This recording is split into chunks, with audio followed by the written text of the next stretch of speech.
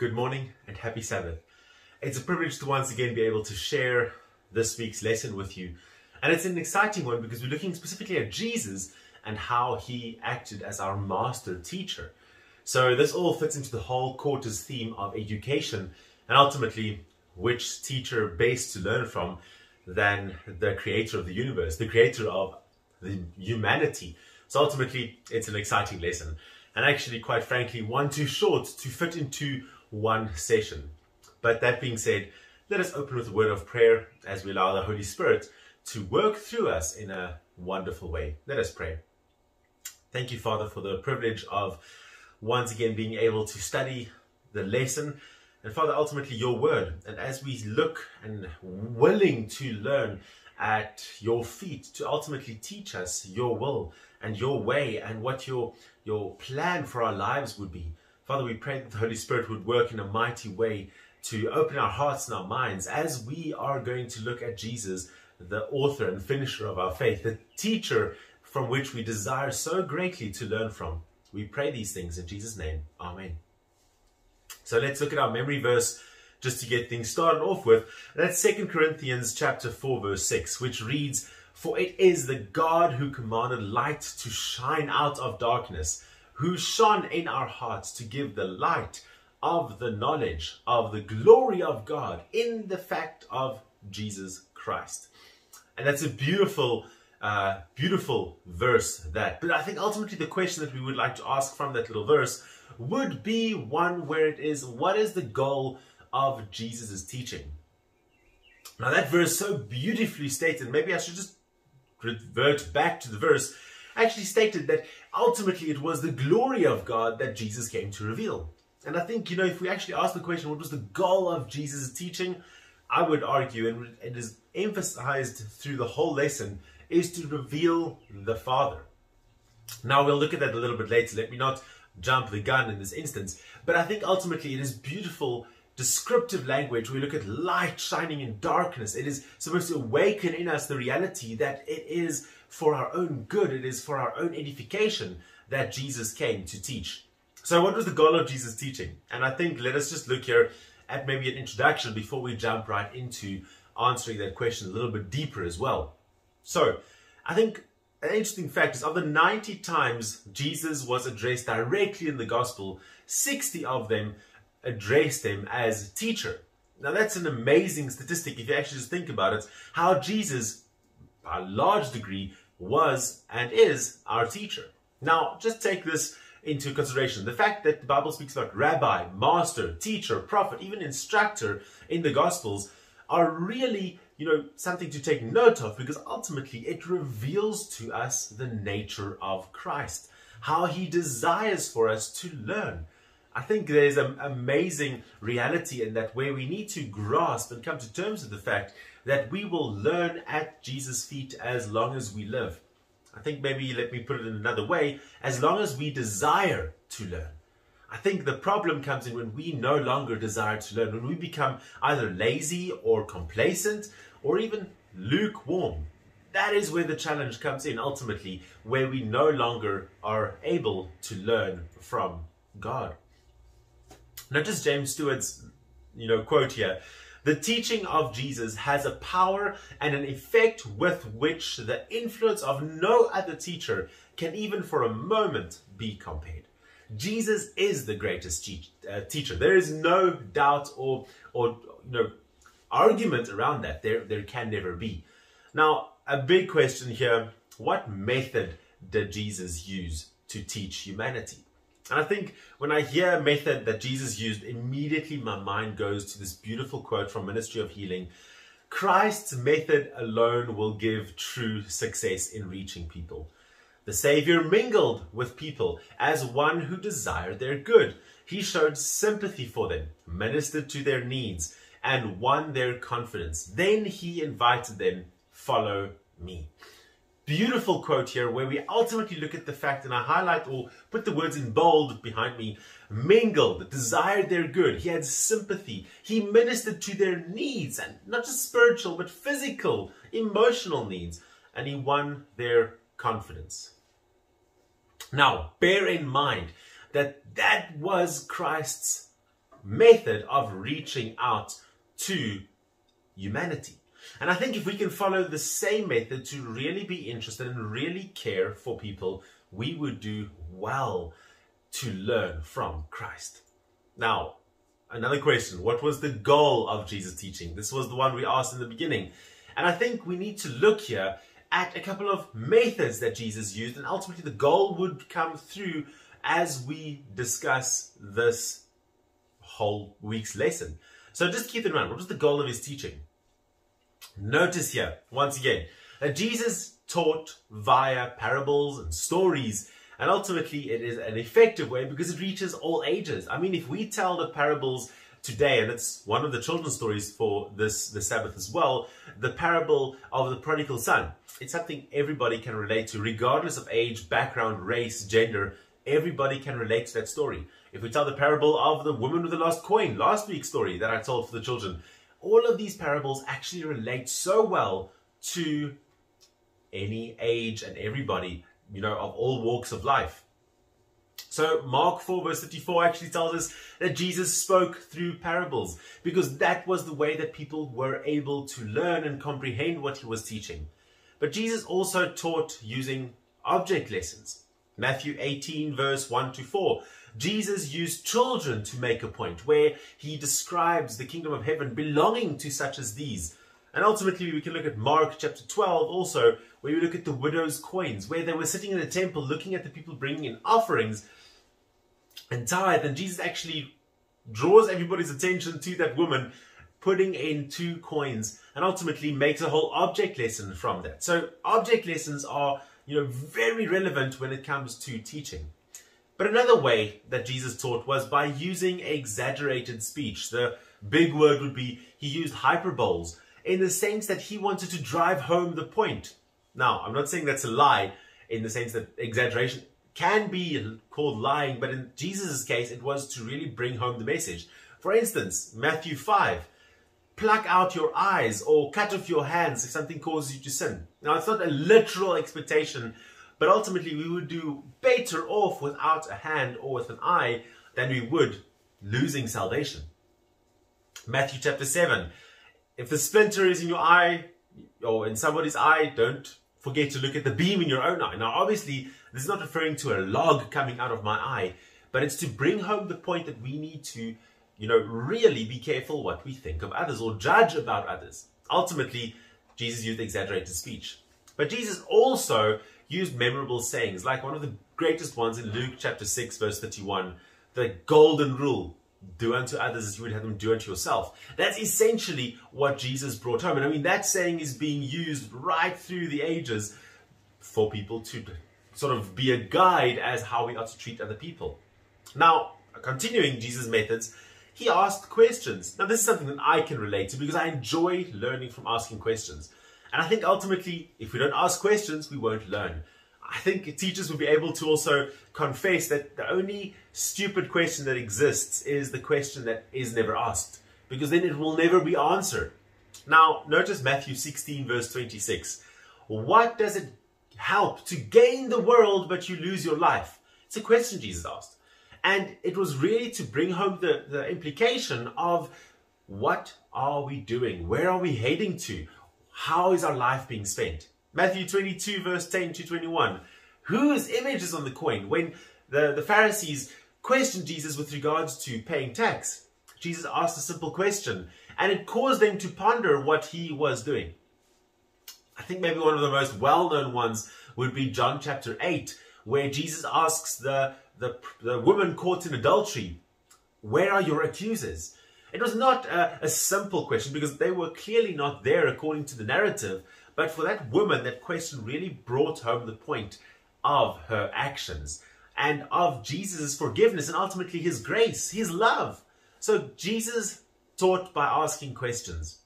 And ultimately, Jesus also used repetition. Now, I think here we have Mark 8, verse 31, Mark 9, verse 31, and ultimately Mark 10, verse 33 and 44, where Jesus repeatedly spoke about his death that was coming as the sort of fulfillment of his purpose here on earth. Now, it's amazing that we can sort of understand that Jesus used these 6 methods to drive home the reality of why he came, what his mission was, what he wanted to teach them. And ultimately, I want to ask the following question: what can we learn from the way that Jesus taught? Maybe just extending that question, how can we apply it in our methods of teaching? In other words, if I look at those 6 methods that Jesus used, can I actually apply that in the way that I maybe present the lesson study, or in the way that I preach, or in the way that I even tell children's stories? And beloved, you need to ask those questions as well, whether you can actually apply the way that Jesus taught in the church ministry you are involved in, whether it be the deaconry or the elder, or even the Sabbath school superintendent. These are methods we can use without a shadow of a doubt. Now, looking at Sunday's lesson, we talk about Jesus coming to reveal the Father. And I want to read here Hebrews chapter 1, verse 1 to 4. God, after he spoke long ago to the fathers in prophets, in many portions and in many ways, in these last days has spoken to us in his Son, whom he appointed heir of all things, through whom also he made the world. And he is the radiance of his glory and the exact representation of his nature, and upholds all things by the word of his power. When he had made purification of sins, he sat down at the right hand of the Majesty on high, having become as much better than the angels, as he had inherited a more excellent name than they. Notice here that Jesus has sort of a twofold aspect that he came to do in his teaching. Now, firstly, I want us to take note of the first. Obviously, he came to reveal the Father. That is clear. But there's another statement made here as a representation of his nature, which is clear that he came to represent God's nature. But it's amazing because he not only came to represent the Father, but he also came to purify of sins. So he came to represent, he came to reveal, but he also came to save. And I think that is an amazing thing we need to realize, is that Jesus came for a variety of reasons, not just one. He came to reveal the Father. He came to dwell among men. He came to teach. He came to save. He came to purify. He came to atone. He came to reconcile. There are a number of reasons why Jesus came, and we cannot just isolate one without looking at the other. We need to look at all of these reasons why Jesus came to earth. Now, big question. What is the implication of Jesus revealing the Father to us? And it might sound like a bit of a strange question, but the implication is really actually very comprehensive. Maybe just drawing your attention to another verse where I actually believe it answers this question. Ephesians chapter 5 verse 1 and 2. Therefore be imitators of God as beloved children, and walk in love, just as Christ also loved you and gave himself up for us, an offering and a sacrifice to God as a fragrant aroma. You see, beloved, the implication of Jesus revealing the Father is that we in return will reveal Jesus to a broken world. So there's no way that I can just sit idly by and say, you know what, Jesus came to reveal, he came to save, now I just wait for him to return. No, beloved. The expectation is that we will go out and also represent Jesus to a broken world. Now, ultimately, I want to read a quote here from Ellen White, and I think it really hits the nail on the head once again. To bring humanity into Christ, to bring the fallen race into oneness with divinity, is the work of redemption. Take note, the work of redemption is to do what? To bring humanity into Christ, into oneness with divinity. That's a mind-blowing statement. Christ took human nature that men might be one with him, as he is one with the Father, that God may love man as he loves his only begotten Son, that men may be partakers of the divine nature. Now, just take note of what is happening here. We become partakers of the divine nature. In other words, we need to really accept and understand the implication of what happens when we decide to follow Christ.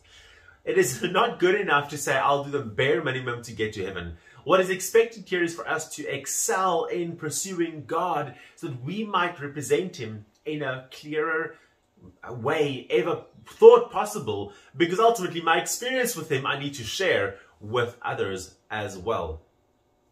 Now, moving on to Tuesday's lesson, reading the master's or master teacher's mind. And I think here, Jesus teaches from a premise of, now I'll get there, just bear with me as I read this verse. Philippians 2 verse 2 and right through 2 verse 5. Make my joy complete by being of the same mind, maintaining the same love, united in spirit, intent on one purpose. Do nothing from selfishness or empty conceit, but with humility of mind regard one another as more important than yourselves. Do not merely look out for your own personal interests, but also for the interests of others. Have this attitude in yourselves, which was also in Christ Jesus. So, reverting back to the first statement, Jesus teaches from a premise of humility.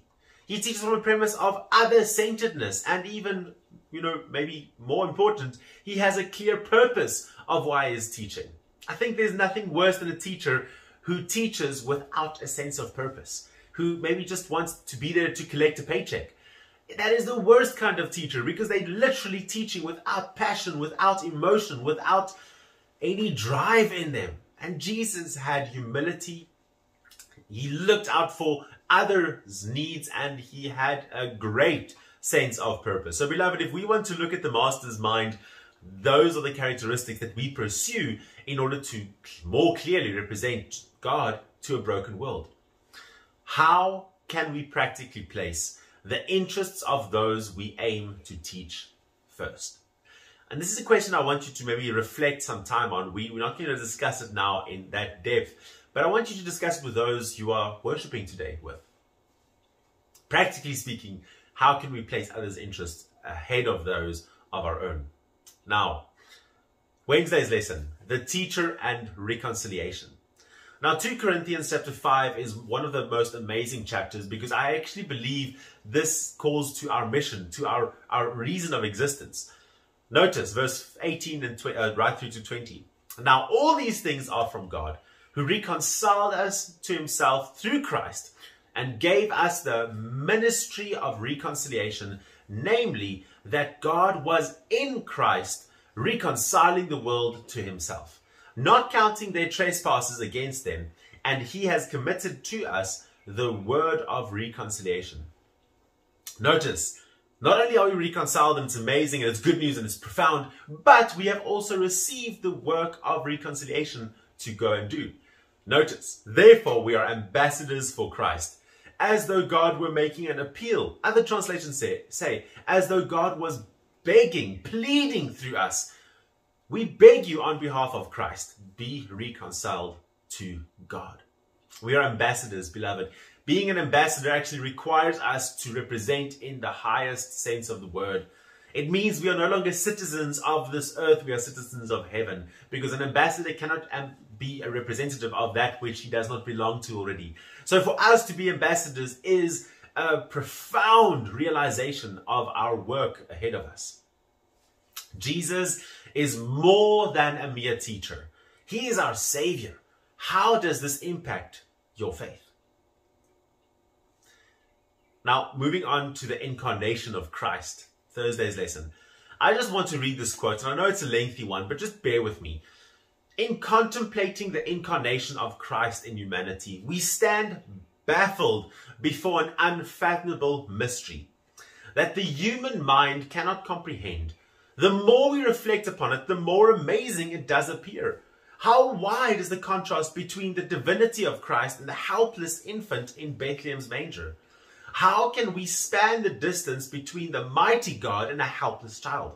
And yet the creator of worlds, he in whom was the fullness of the Godhead, bodily was manifest in the helpless babe in the manger. Far higher than any of the angels, equal with the Father in dignity and glory, and yet wearing the garb of humanity.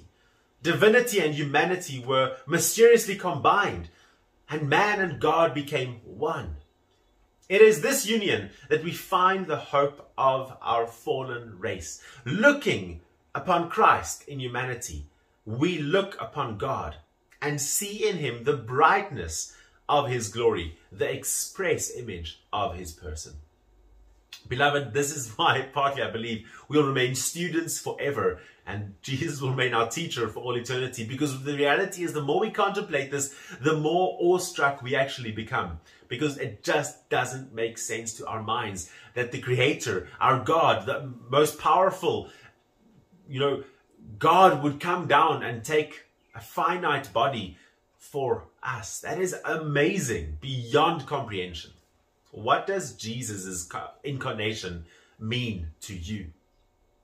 And this is something we need to answer for ourselves, because this would give us the purpose in our teaching and reaching out to others. Now, in closing, I just want to share some characteristics of Jesus as a teacher. Firstly, Jesus taught with power, not power from within himself, but power which he got from his Father by the indwelling of the Holy Spirit. His teaching was unique because he had this power and authority that he spoke with, and he approached it in ways, as we mentioned, that really appealed to the people. He taught children, he taught adults, he taught learned people, he taught the commoners, he taught the sinners, the tax collectors, he taught everybody. He was unique in the way that he taught. Jesus had a broad spectrum of learners and students, and Jesus always placed people first, above his own needs or wants. He challenged his followers, and ultimately he taught with authority and purpose. And Jesus taught his disciples to talk to God, ultimately in prayer. And beloved, as we progress through the Sabbath and as we continue to worship God, my prayer is that we would continue to learn at the feet of Jesus. Never, ever, ever, ever stop learning. Let us close off with a word of prayer. Our kind and loving Heavenly Father, we thank you for your grace and your willingness to always teach us. We are humbled by your grace. And Father, we pray that as we continue to grow in your love, we pray that we would truly be more effective to reach out to this broken world. We ask this in Jesus' name. Amen. God bless and happy Sabbath as you continue to learn from Christ.